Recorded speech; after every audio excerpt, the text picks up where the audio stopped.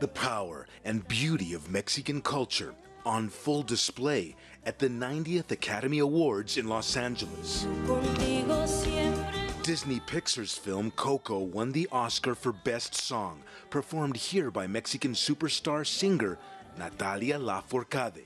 Was the greatest Coco, a story based on Mexico's most iconographic cultural tradition, Day of the Dead, also won an Oscar for Best Animated Feature. This may very well be the most... The biggest winner of the night was The Shape of Water, a fantasy drama about a mute woman who falls in love with an amphibious sea monster.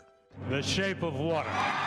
The film was co-written and directed by Guadalajara-born filmmaker Guillermo Del Toro. He won the night's top prize, Best Picture, along with Best Original Score and Best Director. And I want to tell you, everyone that is dreaming of a parable, of using genre fantasy to tell the stories about the things that are real in the world today, you can do it. This is a door, kick it open and come in. Del Toro's victory made headlines across Mexico and Latin America. He's now a living inspiration for Edna Pedraza, who has worked briefly in Mexico's film industry. I am so proud because of these awards that Mexicans won abroad, and they are such highly recognized awards, the Oscars. It makes me feel like I can do it. In the last 5 years, Mexican film directors have won 4 Oscars, with the Academy of Motion Picture Arts and Sciences recognizing their outstanding achievement in the world of cinema. Ernesto Anaya has his heart set on directing his own feature-length film.